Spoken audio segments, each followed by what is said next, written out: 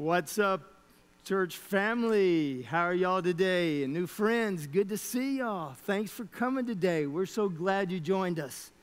This is the day the Lord has made, and we'll rejoice and be glad in it. And I'm so glad that you've chosen to come worship with us today. We're glad all of you are here, and I'd like to connect with you. I'd like to pray for you and know your name. And so I'd like for all of you to take out your connection card and fill it out. And as you exit, place it in the boxes there at the offering boxes as the entrance. And let us know of your attendance. Let us know any prayer requests you have. It always blesses me to get to be a prayer partner with you through the week. And so we're glad you're here. Glad that you chose to come worship with us. For those of you that may be our guest, we have an area over here for those that are especially high risk and would like to practice physical distancing and wear masks. So if you feel uncomfortable with people not wearing masks over in this section, we have an area where we're trying to provide a contact-free environment for those folks. Just a couple of announcements today. This next Saturday, we're going to have our trunk or treat, and we actually need more trunks. And we need more treats, and we need more people to volunteer and decorate in that way.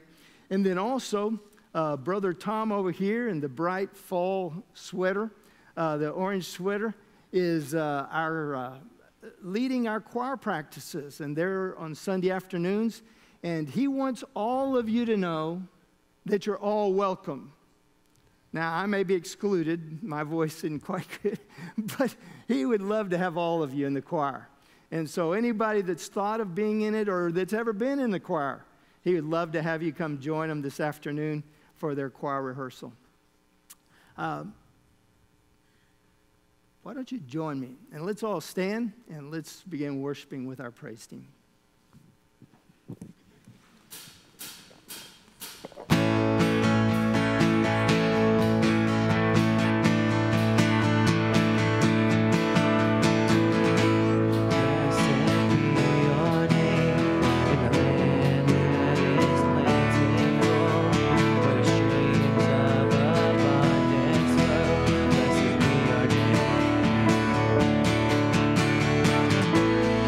Blessed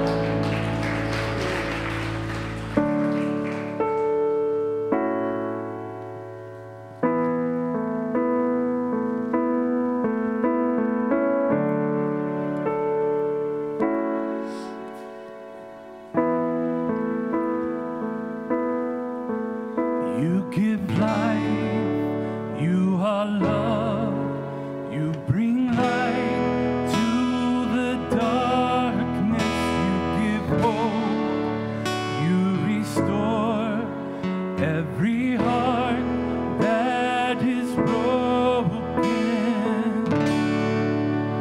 And great are you, Lord. It's your breath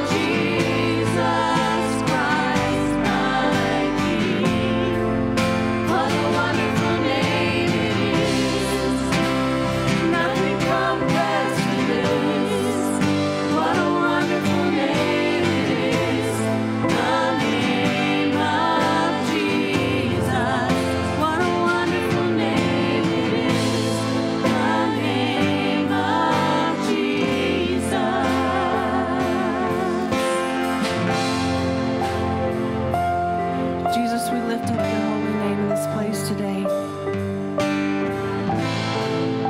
Lord, we thank you for dying on the cross for us, for shedding your blood so that we could have a personal relationship with you.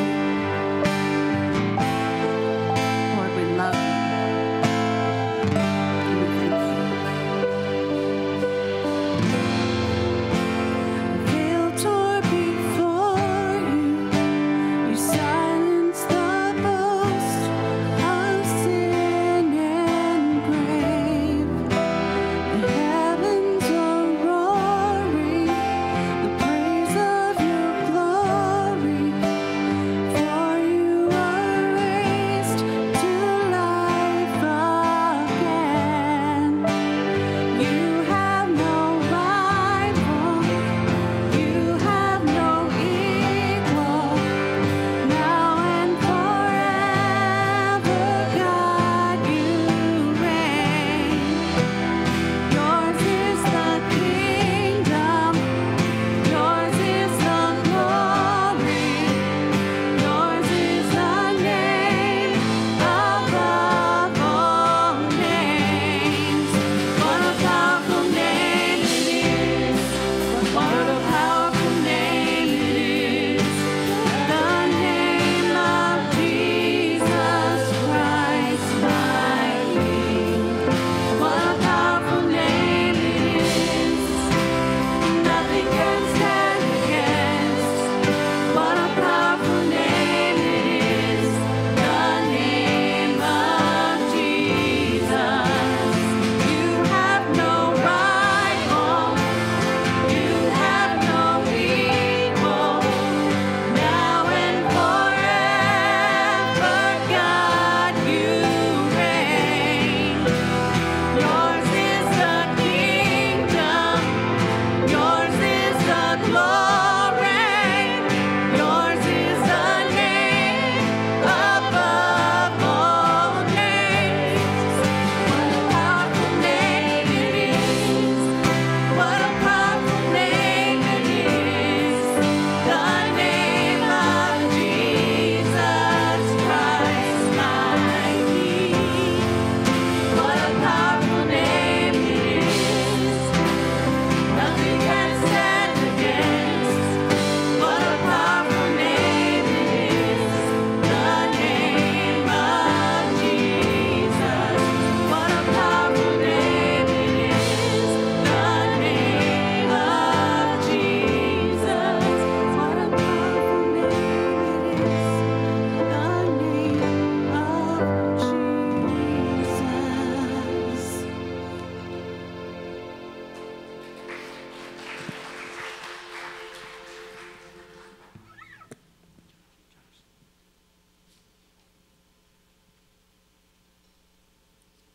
Lord, thank you for this morning, God. Thank you for this time of worship. Please be with Brother Charlie as he, Lord, and God, just thank you for everything you've done for us, Lord. We can never repay you, but God, we love you, and we're here to worship you. Amen.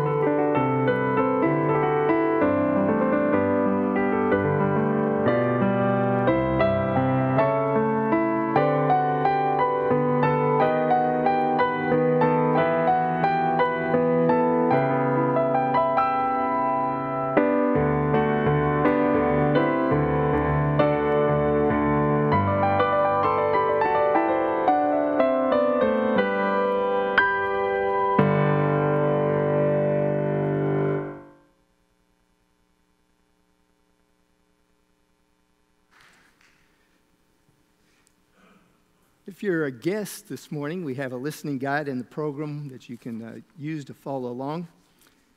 If you were not with us Thursday night, this stage was transformed. It was totally different. And we saw things I don't know if I'll ever see again. We saw flames leaping out of the floor. We heard testimonies. It was something else. But it was a great time. And as I was talking to people as they were leaving, one couple, I was asking them how they found out about it. We had some people that rode in on motorcycles from way off and people that came from another part in the state. And there was a young couple that came in, and they said as they were driving home from work, the wife, she saw the tour bus, and so she knew there was a concert. She saw the sign, free concert, so she checked online, and they came and thoroughly enjoyed it. And as I was standing there, one lady left, and she had a son with her, and she was introducing herself to us and asking our names. And there's almost a half a dozen of us there. And so she was going around, and I thought, you know, this lady is she's going to really try to learn our names. And so she collected everyone's name, and she came to me, and I thought, I'll help her. Because, boy, I know how hard it is to learn people's names. I'm still trying to learn some of your names. And if you would help me out by every time you come up to me repeating your name, it would help me, because I'm always trying to place a name with a face, and sometimes I get them confused. This past week, somebody introduced me and said, it's going to be easy for you. Said, his name is the same as my name. I was like, yes, one less name to learn. But this lady, she was doing that. So to try to help her out, I said, well, my name's Charlie, like Charlie Brown. You know, give her something to think about. Do you know what that lady did? She turned around and said every one of our names. I mean, she retained them. Most of us, when we hear a name, I don't know, maybe you're not like me, but it goes one ear out the other. I mean, it's hard to retain names. And it's impressive when people learn names. And I don't know about you, but I kind of use that because I grew up on Peanut cartoons. And I don't know if you like cartoons or not. I do. But one of the things I don't like is I don't like people reading a cartoon to me. So I thought that's what I'd do for you today. I thought I'd read you a cartoon. You know, and this is Linus. And Linus is one of those characters in the Peanuts cartoon. And Lucy tells Linus that, you know, he couldn't possibly be a doctor because he doesn't love mankind. And look what he says, I love mankind. It's people I can't stand. You know, and maybe you can relate to that. You know, we all know that people can be a challenge. They can be hurtful. They can be prideful. They can be careless. They can be thoughtless. And they can be tactless. And many of our challenges in life come from our relationships with people. And sometimes people have a tendency to rob us of our joy. In Philippians, the book that we're going to be looking at and delving into today in the book of Philippians, it's all about joy. And Paul says, even though he's in prison, he says, I'm not going to let circumstances rob me of joy. And even though people were talking bad about him, even though they were trying to ruin his reputation and slander him, he says, you know what? People can't steal my joy. You see, what we need to stop and realize is we're all people. We're people, and so sometimes we're a part of the challenge. And we all have to realize that we're fallen creatures. So we are a part of the relational challenge.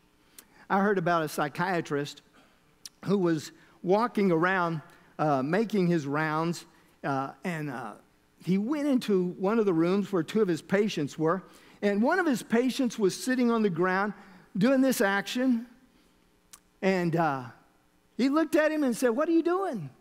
And the patient on the ground looked up at him and said, I'm sawing a board, can't you tell? And so he said, and what about your friend? His friend was hanging from the roof by his feet. And he says, well, he's kind of off, but he's pretending to be a light bulb. And the psychiatrist looked at his friend and said, you know, he saw that he was getting redder and redder by the minute. And he turned to the patient on the ground. He said, well, if that's your friend, you ought to tell him to get down before he hurts himself. And you know what he said? He looked up at the psychiatrist and said, what? And work without a light bulb? You know, sometimes we all have issues. And I think both of those characters had issues. What is a person to do with people that cause you challenges? You know, we think that as Christians, we should be different, that we shouldn't have challenges with other people. And we should get along better with others. And often, we don't. You see, Christians have internal struggles with the flesh too. And Paul said in Galatians 5, verse 17, he said, what your corrupt nature wants is contrary to what your spiritual nature wants. And what your spiritual nature wants is contrary to what your corrupt nature wants. So we battle with the flesh. Sometimes the flesh wins. And when it wins, relationships are strained. The church at Philippi was a good church. However, there were tensions within the church. And we'll see that as we look at this letter. And it's not the first time. Remember the apostles? The apostles were arguing about who would be the greatest in the kingdom of God. And then there was Peter and Paul, who disagreed about things, how to participate with the Gentiles and issues of the law. And then the council in Jerusalem disagreed on the requirements for salvation. And when we read the New Testament, we find out that the church, the people in the church, were not perfect people. They're saved people, they're reclaimed people, but they're working on their imperfections. In Romans 12, Paul writes, if it's possible, as far as it depends on you, live at peace with everyone. And I'm so glad he said, if it's possible, because frankly, sometimes it seems impossible. There's some people who just don't want to be got along with. But he says, if it's possible, as far as it depends on you, live at peace with everyone. So sometimes people are kind of like Linus in the Peanut cartoon. You know, they just want to get away from people. And sometimes people think, you know what I'm going to do is I'm just going to alienate myself from people. I'm not going to talk to people. I'm going to move away. And I don't think you can do that. I mean, maybe you can try. Maybe you can try to go off and, you know, live out in the wilderness and become a recluse, live off the grid and live off mushrooms and wild honey. But I am almost sure that at some point in your life, you're going to run into another human being and have to lock eyes with them. And what if we just decided that we were going to really try to be good at interpersonal relationships? What if we decided we were going to try to get along better with people? Look at this text here this morning, and it gives us some helpful ideas. In fact, some good teaching. In Philippians chapter 2, if you have your Bibles, I'd encourage you to open them there. It'll also be on your listening guide and here on the screen. Philippians chapter 2, beginning with verse 1 all the way through verse 4. You see there's several sentences, but in the original language, it's one long sentence. Look what it says. It says, therefore, if there's any encouragement in Christ, if there's any consultation of love, if there's any fellowship of the Spirit, if any affection and compassion, make my joy complete by being of the same mind, maintaining the same love, united in spirit, intent on one purpose. And then it goes on in verse 3 and says, do nothing from selfishness or empty conceit, but in humility of mind regard one another as more important than yourself. Do not merely look out for your own personal interest, but also for the interest of others. Now, when you're translating a language, or if any of y'all have ever studied a foreign language, like, for example, Spanish, sometimes when people are learning it, they start translating words into that language. And when they're translating words into that language, a lot of times what they do is they translate literally. And so it comes out as backwards. And a lot of times Spanish will say, nah, you're saying that backwards. And in English, we can say, if this happens and then this happens, then this is going to be the consequence. But in French or in Spanish, it doesn't work always that way. It often, even in English, we can say, this is the consequence if this and this happens. Today, I'm going to take in this passage and look at verses 3 and 4 and then jump back and look at verses 1 and 2. So initially, we're going to start with the essentials, the nitty-gritty of good relationships. What is harmful and what is helpful to good relationships? And I want us to see, it tells us in Isaiah chapter 43, verse 13, the devil said, I will ascend to heaven and set my throne above God's stars. I will preside on the mountains of the gods far away in the north. Folks, what it's talking about there, what the devil is saying, is selfish and empty conceit or pride. And these negative characteristics ruin relationships. And so let's look first of all at those characteristics that are harmful to good relationships, the things not to do to others. And the first one is, don't be selfish. Look what it says here in verse 3. It says, do nothing from selfishness.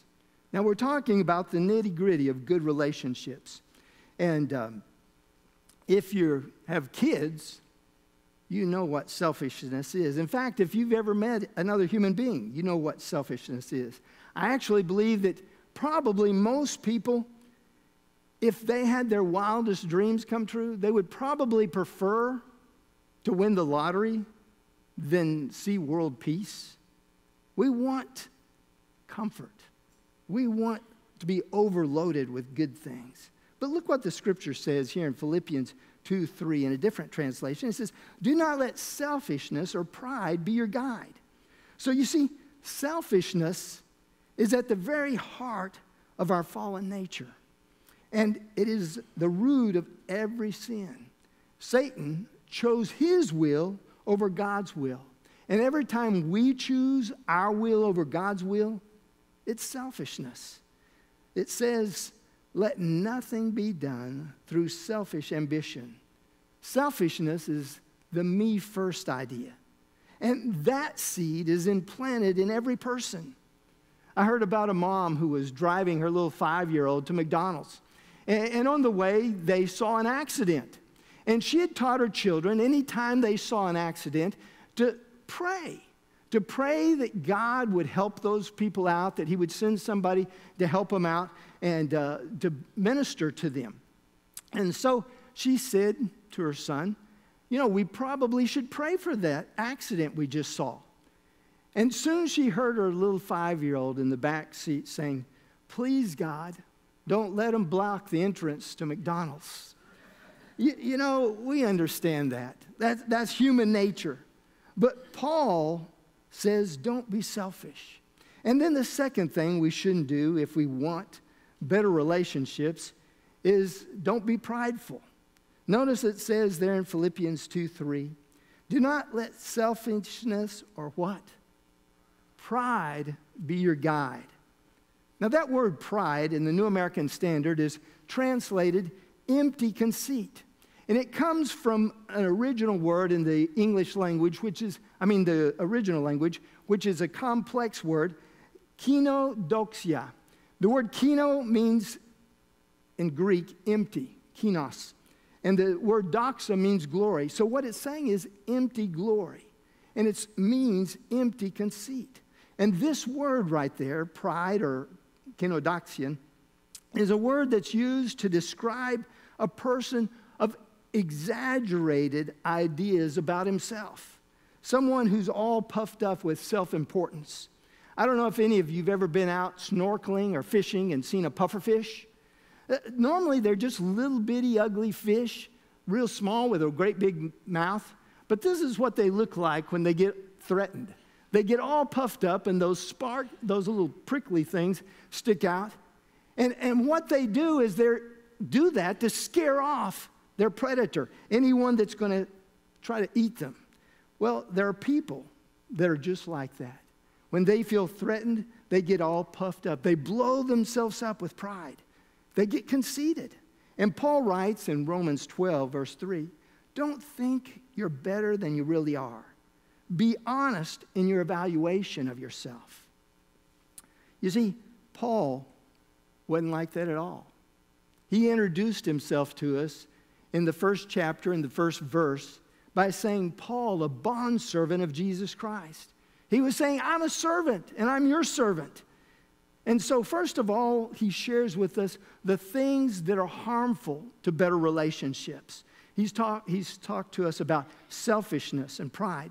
But then he shares with us the things that are helpful for better relationships. And the first one he speaks of is humbleness. He says, be humble. Look what he says here in Philippians 2, verse 3. Think of others as better than yourself. Now, in some translations, it says, and maybe a translation you have, it says, but in lowliness of mind. And when it translates it that way, what it's not saying is to think of yourself badly. It's not talking about thinking about yourself badly. In fact, I believe that humility is really not having any thoughts for yourself at all. So that's what he's talking about here. That's how we need to approach this. I was at a church where when you walked on stage, it'd be like on the other side of that, they had a sign for all those praise team members and band members and pastors that would walk on stage. And on the other side, it said, when pride walks on stage, God walks off the stage. Folks, God, the Bible tells us, favors the humble. So if we want to distance ourselves from God, all we have to do is be prideful. If we want to draw closer to Him, we need to humble ourselves. Just a little bit of trivia. 2,000 years ago, there was the Roman Empire and the Greek Empire. And the Greek culture, humility was not a virtue to be desired. In fact, when they conquered people and made them their slaves, they said that they were humble-minded. They made them humble-minded. And so from their vantage point, a humble-minded person was a slave. It's interesting, what they thought was a bad thing, Jesus demonstrated as a good thing. You see, that's what Jesus did. He humbled himself and descended from heaven. And he descended from heaven for you and for me. He descended from heaven to show us God's love, to provide for us forgiveness, and to bridge us back into a relationship with God. Because as the praise team sang this morning, God didn't want heaven to be a place without you. And we need to understand that. Sometimes people think that we as Christians, we think that everybody that doesn't go to our church is going to HELL. And that we're excited about it. No, folks. The God we serve, the God that we love, wants every single person to go to heaven. And He made a place like that. And humility is the fuel for good relationships. So we've thought about what is helpful. But there's a second thing he mentions in these verses that is helpful for better relationships, and it's to be respectful of one another. Notice what Paul says in verse 3. Do nothing from selfishness or empty conceit, but in humility of mind, regard one another as more important than yourself. And then he explains that in verse 4. He says, do not merely look out for your own personal interest, but also for the interest of others. I like how the Message translation, paraphrase, renders this. It says, forget yourself long enough to lend a helping hand.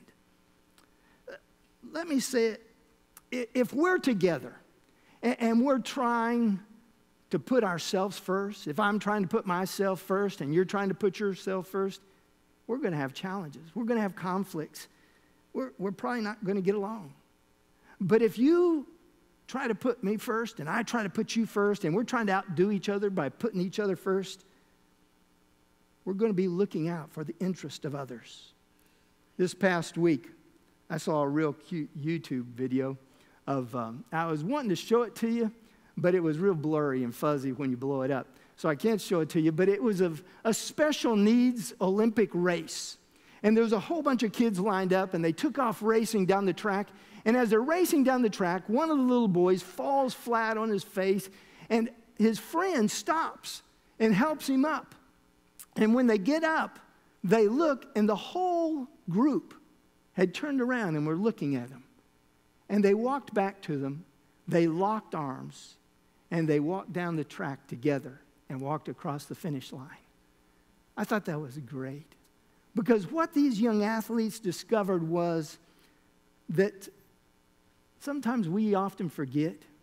Sometimes it's not all about finishing first.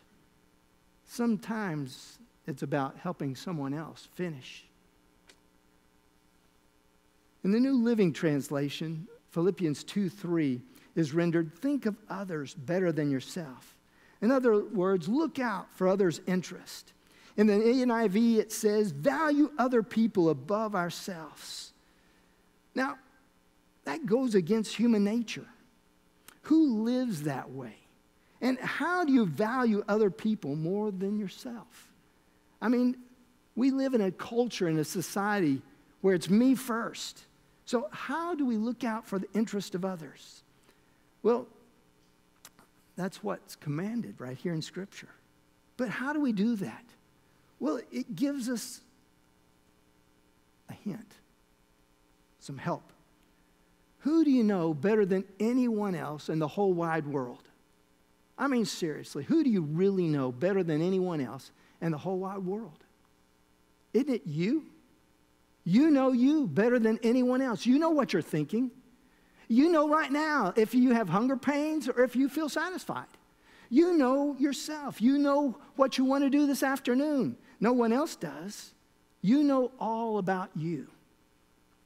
But who do we know?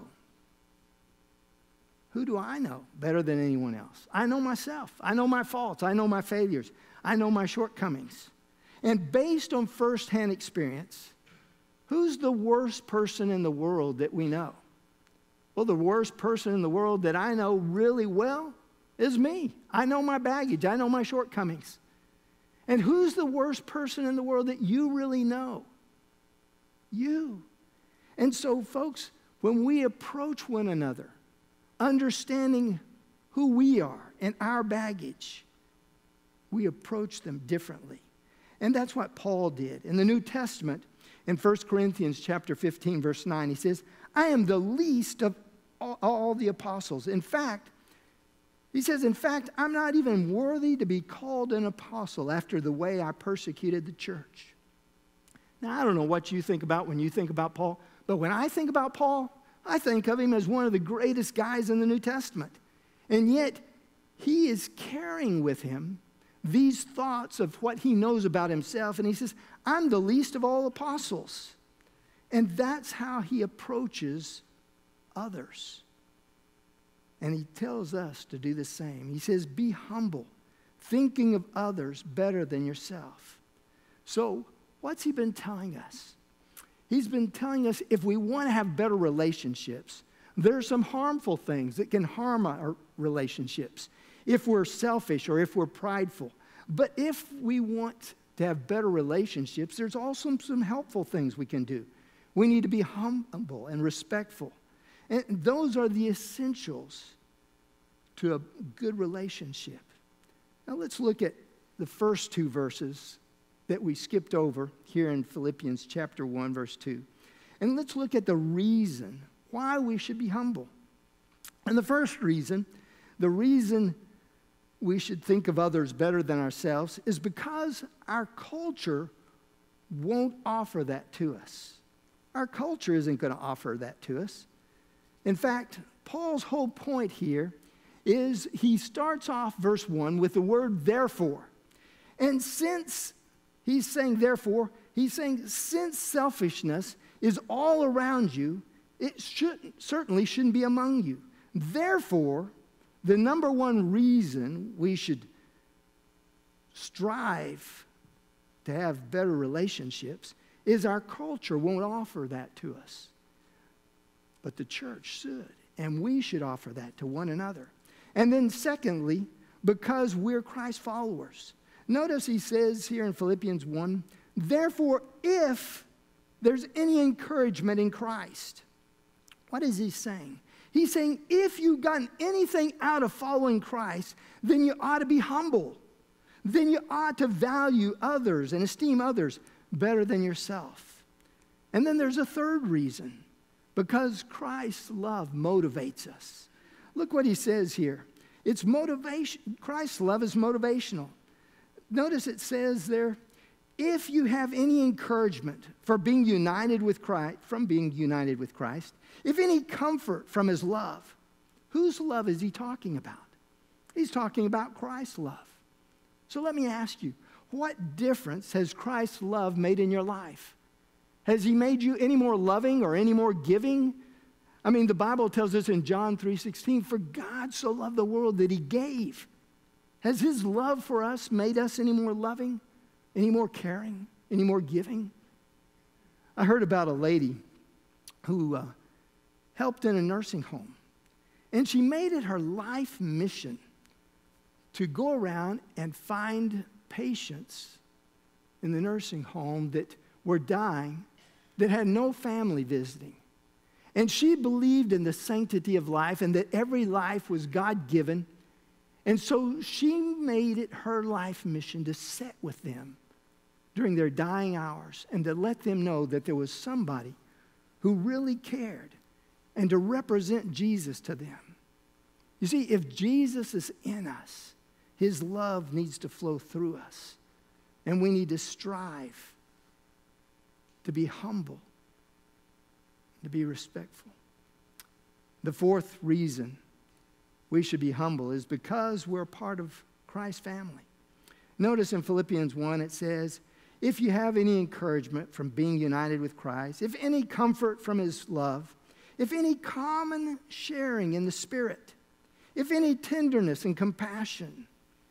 You see, in the church at Philippi, things were not perfect. They weren't a perfect people. And there were two dividing forces that are true in every church. First of all, we see that there were false teachings and heresy and false teachers outside of the church. And then secondly, there was fighting among the members. And the challenge here is that there's always pressure on the church from outside. For the past 2,000 years, the world has always been against the church. And unbelievers have always mocked Christ followers. And they've always challenged their faith.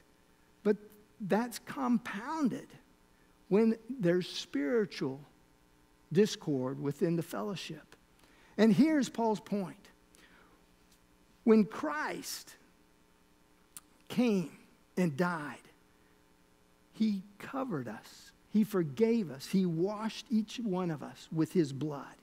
And because he washed us with his blood, everyone who's put their trust and faith in him personally, you see, it's not about a religion. It's not about where you're going to church. It's not about the building. But it's about a personal relationship. And whoever's put their personal faith and trust in Jesus Christ alone has the Spirit of Christ. And the same Spirit that's within me is within you. And Paul says in 1 Corinthians chapter 12, verse 13, we have all been baptized into one body by one Spirit, and we all share the same Spirit. In verse 2, Paul says, if you want to make my joy go over the top, make my joy complete by being like-minded, having the same love, being one in spirit and of one mind. You see, Paul is locked up in prison, but he says, you can lock me up in prison, you can beat me, You can speak poorly of me. You can slur my reputation, but you're not going to steal my joy. And he says, if you want to make my joy go over the top, if you want it to be like ice cream on my apple pie, if you want it to really complete my joy, if you'll live this way. You know who would really experience joy if we lived this way? You would, and I would. You see, the more we do as we please, the less we're pleased with what we do.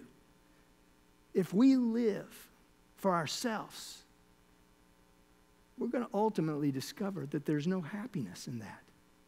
You see, a lot of times what we end up doing is falling victims to the world's ways and pursuing happiness rather than joy in pleasing God. And sometimes we think, you know, God, I know that you have a plan and a purpose for my life, but I really think that, you know, my ideas and what I'm wanting to accomplish are better than what you have for me. And so we think we can maybe, just maybe, do better than God. I mean, we think we know ourselves better than He does. And I told you we know ourselves better than anyone else. But folks, we don't know ourselves better than God does. God created us. And He created you unique, and He created you with a plan and with a purpose. And He wants us to fulfill His plan and His purpose. And I'm not going to say it's easy, but it will bring meaning and significance and purpose to your life. He said, do unto others as you would have them do to you. Who said that? Jesus said that. You know, many times we think what we really want, if we could really be honest, is we want to win the lottery and win it big. Or we want to go out and pick our favorite dream lottery home. But you know what? The fastest way to joy is not living by our desires and by self, but by living God's plan for our lives. You see, Jesus came as a servant, and He showed us the example of how to experience and how to discover genuine joy. There's a couple that I pastored a while back, and the wife was sharing her experience with her husband. She was married with a few kids, and she said early on in our marriage, my husband was the most selfish man I knew. Said he worked full time, but I did too, and we had children. But when we got home, he expected me to do everything. He never raised a hand. But now, as he's grown in the Lord, he calls me at work and says, hey, I'm fixing dinner. He helps. He wants me to be a part of his life. He wants to share life with me. Folks, God wants to share your life with you. He wants to be your friend. He has a plan and a purpose for your life. Will you put Him first? What it involves is humbling ourselves before Him. It involves being respectful of who He is. He's not my buddy. He's not the good man upstairs. He's not Santa Claus. He's God. He's the God of the universe. He's the God who made you. And He made you intentionally. You're no accident. And He's placed us here for a reason, folks. And maybe, just maybe, He put you here at this time in history for such a time as this. He wants us to take a stand as Christ followers. You see, whatever the election outcome is, God is still in control. I would encourage you to vote. But ultimately, God is in control. And we need to take a stand and live for God and show his love in this country of ours that's hurting and divided. And realize that, folks, what matters is Jesus and his word and how we're willing to follow it. Will you bow your heads in prayer with me? Heavenly Father, we thank you for every person here. We thank you for bringing them this morning. And they may think they're here by accident. But God, we know that you were involved. And Lord, we just pray that each person here might choose to follow you, to make you number one in their lives. That they might acknowledge and recognize that it's not about rules and regulations and religion, but you want to have a relationship with each one of them, personally and individually, and it's their choice. It's not their parents' choice. It's not their spouse's choice. It's their choice. And Heavenly Father, I pray that today they may make that commitment to you, to acknowledge their blunders and mistakes, their sins, and ask for forgiveness and invite you to come into their lives and be their guide,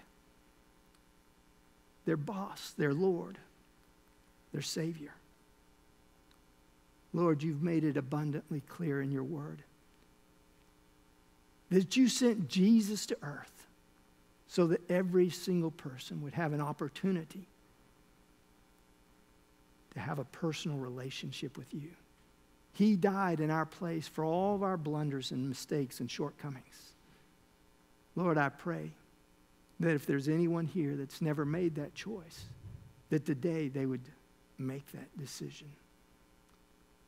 Lord, there may be others here that need to follow you in believers' baptism. Maybe there's some here that are looking for a church home, and you've been leading them to this place. Maybe they want to check out what Hebron is all about. Lord, we pray that you would have your way in each of our lives. And Lord, we pray that you would help us to have better relationships with you and with one another. Heavenly Father, do what only you can do in our midst, in our lives. And Lord, I pray that our heart's desire would be to say yes to you. For it's in Jesus' name I pray. Amen. We're going to have a time where we're going to allow you, if you'd like, to come and pray or make a decision. I'm going to ask you to stand and join me in singing. Some of you may not feel comfortable coming forward, and I'd like to encourage you, if you would, to fill out your connection card. On the back, you can indicate a decision. If you've made a decision or if you have any prayer requests, you can let us know about it. We'd love to pray for you about it. Would you join me in singing? Jesus is tenderly calling.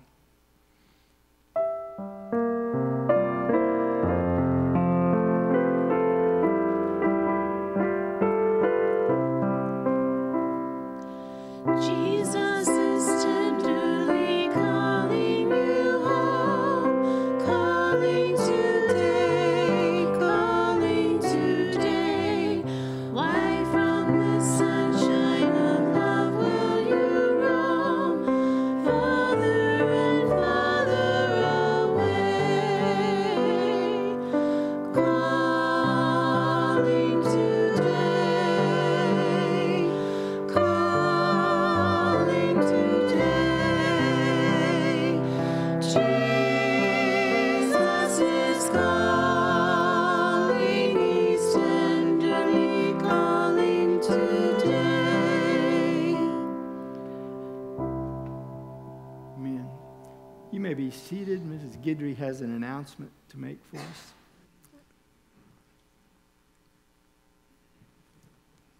Good morning, everyone. I'm here to represent the Personnel Committee, and we need to share that this week we received a letter of resignation from Philip, up here behind the drums. He is leaving us. He is going to take a position with the seminary in New Orleans, and he's going to stay with us till November 11th, I believe. So we're sad to see you go. We appreciate all you've done for our youth. I know you'll be missed. And just pray for him and Caitlin as they move on. So, did you want to say anything? I just want to say that my wife and I both have felt immensely supported here, not just by the committees, but by the entire church, way above expectation. So I just want to say that you guys have just immensely supported us through everything, and thank you for that.